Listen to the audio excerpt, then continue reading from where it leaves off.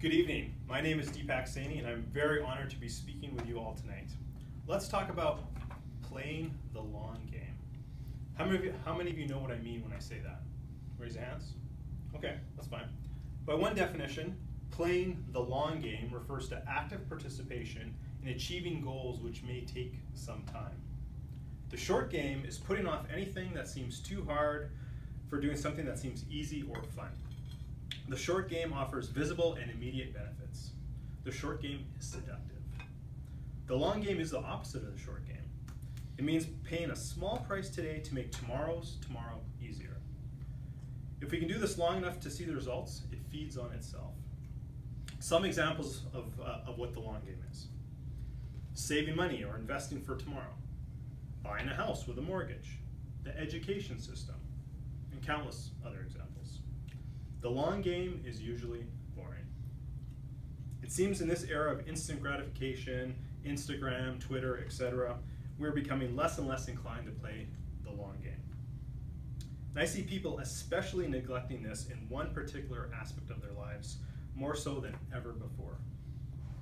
But before I get into that, let me tell you a little story about this guy I know. A guy that I've spoken to every day for the last 855 days. That's right, it's nearly 2.5 years, every day. So there was this boy, and he was always the chubby kid growing up. He can't even remember a time when he wasn't chubby. His parents immigrated to Canada in the early 1970s. It was the golden age of fast food, changing farming practices, advertising on TV, and what we now know to be flawed advice coming from the medical community. This boy's parents were introduced to drive-through hamburger joints, pizza, westernized Chinese food, fried chicken in a bucket, not to mention a whole bunch more of convenience foods. His parents were also both involved in the hospitality business, so thus he ate a lot of restaurant food growing up. Celebrations, achievements, and rewards all centered around food, especially the almighty Sunday brunch. His parents both came from meager beginnings, and while he would be the first to applaud their work ethic to make a life for their family in this new country, they instilled a mentality of scarcity in him. Better finish everything on your plate. Better get your money's worth at the buffet, etc., etc. Bottom line, this boy ate too much, but more importantly, he ate the wrong things. At the age of 13, this boy started playing organized football, thinking that would help him lose weight, gain confidence, maybe help with girls too. He was over 170 pounds at 13 years old. He had to starve himself for a week to get under the weight limit just so he could play. The weight limit was 170 pounds. He had to starve himself to get under the weight limit just so he could play football. He had to do the exact same thing the following year. At 15 years old, he entered high school, and there was this emphasis to get bigger and stronger to play football. He did get stronger, but he also got fatter, not to mention the beginning of knee pain. After high school, he played 1 year of junior football before the knee pain and the realization that he probably wasn't making the pros to help him decide to quit playing football. So in the 6 years that he ended up playing football, he went from having to make weight at 170 pounds to 260 pounds. In the year that followed, he worked full-time in a restaurant, no surprise there, to earn money to go to university. He added another 10 pounds in that year to top out at 270 pounds. At 5'11", he was obese. Now in his second year of university, him and a bunch of friends really got into weight training. They followed all the bro science from the muscle magazines and the fitness magazines, and they started doing some combination of powerlifting and physique training. Now this guy got really, really strong over the next few years. He could lift incredible amounts of weights, but he was still fat. His diet didn't get any better. To use his own words, he was still eating a ton of crap and he was eating excessive protein. He hovered around 250 pounds and remembers one summer trying a calorie-restricted diet and was able to get down to 225 pounds. But he was tired all the time, had brain fog, and come the middle of the following semester, he had put it all back. Even though he was very strong during this period, he was probably his unhealthiest. The chronic bronchitis that plagued him as a kid intensified, and he would get sick 3 to 4 times a year and started to get joint pain everywhere, particularly in his knees, his back, and his shoulders. He eventually graduated university and got his first real job in the corporate world. So what did he do? He sat at a desk all day in front of a computer, drank the free pop and the free juice that the company provided, and not to mention the never-ending treats that were always somewhere in the office. He continued to weight train, but at much lighter weights due to his injuries, and even started doing a little bit of cardio, and this got him down to a whopping 240 pounds. Shortly thereafter, he met his soulmate, and after a few years together, they decided to get married. They were going to have a destination wedding at a beach resort. So him and his wife decided to make a big effort to look good for their wedding.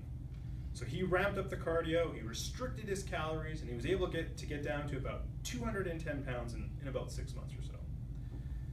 He had shed some fat, but he mostly just lost all his muscle mass.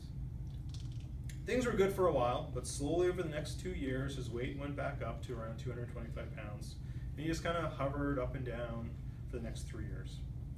In 2011, this fellow decided that he would take up running as a way to lose weight and stroke his competitive fire that had been dormant from his football playing days. The weight started to slowly come off, but he found that he was getting sore joints again and was starting to get sick again so often. In 2014, he completed his first half marathon with a pretty decent time. He made it his goal to crush that time in that same race the following year. He doubled down. He ramped up the distance training. He made some modifications to the diet. He was getting faster, but also sicker and skinnier. He'd gotten his weight down to about 200 pounds. He was what you would call skinny fat. Lean arms, lean legs, but still this big tire around the middle of his waist. He had lost a lot of that muscle mass that he had put on earlier. The first significant change for him was trying to cope with always getting sick. Conventional Western medicine had no answers for him. In hindsight, neither he nor his doctor were asking the right questions. He decided to see a naturopathic doctor, did a bunch of tests, and found a whole bunch of nutritional deficiencies. They modified his supplemental regime, and he no longer gets nearly as sick, or definitely not as severe as he used to. In March 2015, he was just killing himself training for that half marathon. And one Sunday, after a long run with sore and inflamed knees, he bent over and he felt this sharp pain in his back. His big mistake was not resting adequately enough and tried to train through the pain over the next couple weeks. So eventually he went off to his conventional Western doctor. The doctor poked and prodded him and just on the spot with no real tests or anything, diagnosed him with a bulging disc. Later to be found to be a wrong diagnosis. The doctor gave him some stretches and told him to come back in 6 weeks. So after 5 weeks with absolutely no improvement following the doctor's advice, he went to go see a physiotherapist. Not only was he have a back problem, they found a problem with his hip. So his hips would rotate, which made his leg length different, and that was also causing part of his pain. So the physiotherapist totally modified his stretching routine and added a bunch of core work. After some slow improvement, the services of the chiropractor were also added to his health team.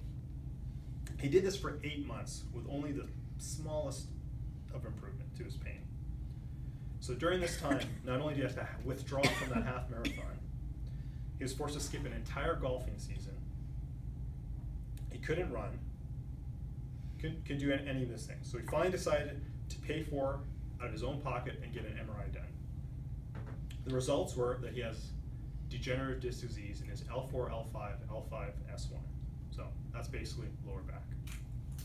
As great as the service was from his physiotherapist and chiropractor, he can't do anything further for degenerative disc disease.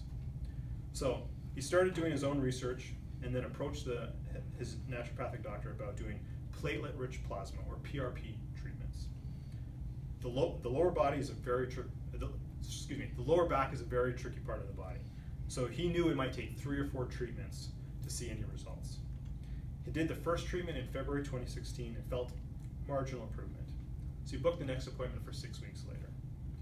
All this time he was researching like crazy, trying to figure out how to heal his back. During the second procedure, he asked the doctor if there would be any benefit to eating a low inflammatory diet heading into the next procedure. He had learned through his own research that if your body's not fighting inflammation in your gut or in your joints or other places, it can focus on the spot where it needs to focus, namely the lower back in his case. The doctor answered like, yeah, that's a good course of action. Most patients never follow through with that advice. He said, people just won't change their lifestyle. So he said, what do I have to lose? I'm already in pain. I can't golf. I can't run. I can't pick up my daughter. I can't play with my kids. I'm going to try it. So for a week leading up to the third procedure and a week after the procedure, he ate clean. What does clean mean? So he saw some additional improvements to his back pain. He recovered faster from the procedure and felt less soreness in other parts of his body. This was a big aha moment for him. So he decided to eat clean for 2 weeks leading up to the fourth procedure and a month afterwards. He saw more improvement in his back pain. He recovered quickly again, less soreness in other parts of his body. But this time he also noticed that he had lost weight. His clothes were feeling looser. The most important thing was that his back pain was improving. But he couldn't complain about the added benefit or added side effect of losing this fat weight. He kept up with eating low inflammatory for the following months. In the span of about 7 months, he had lost 40 pounds of fat, trying to make his back feel better. He did not starve himself. He did not do some crazy fad diet. He did not do extra exercise. He ate healthy, low inflammatory foods that were right for his body. After those 7 months, his body came to what he believes was an equilibrium point.